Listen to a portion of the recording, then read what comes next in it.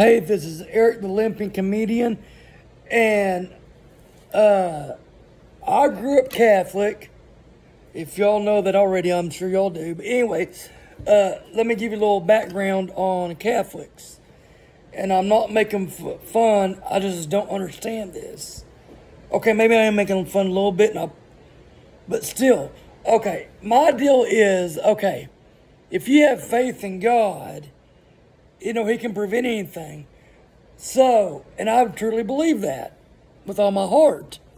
But this is my deal. Catholics, when you're 12 years old, you get confirmed of that age. And you take the Eucharist and the wine, bread and wine. And that's the bread and blood of Jesus Christ.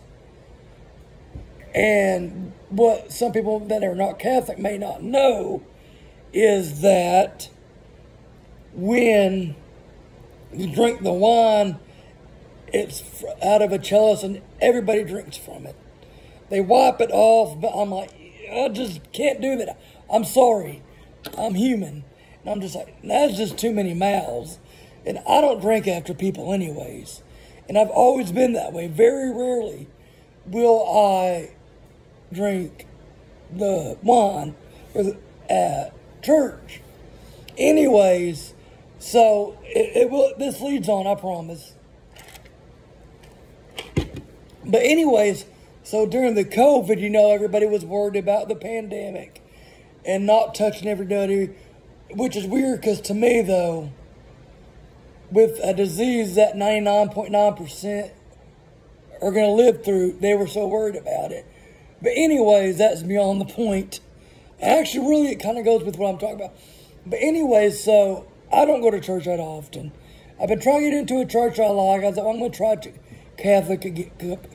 Catholicism again. So I went there, and during the Mass, there's a part in it where people will shake each other's hands and say, "Peace be with you." This is my deal. They believe that no diseases that come from drinking after one another because they share the same wine from the wine from the same chalice that everybody drinks from. But they're afraid of touching people. That makes no sense to me. This is what they do. Peace be with you. I looked at my mother during church, and I shouldn't have done it during church, but it's my comedic brain, and it's just the way it works. I was like, what are we now, a bunch of hippies? And she goes, what do you mean? So I'm not making fun. And I wasn't yelling, but we were talking.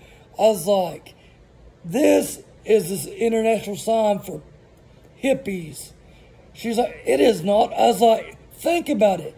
You do this. The only thing you're missing is a bandana and a joint hanging from your lip. Other than that, it's a hippie. So I'm sorry, but that's what I'm talking about. So I'll see y'all later. And if y'all get offended, oh well.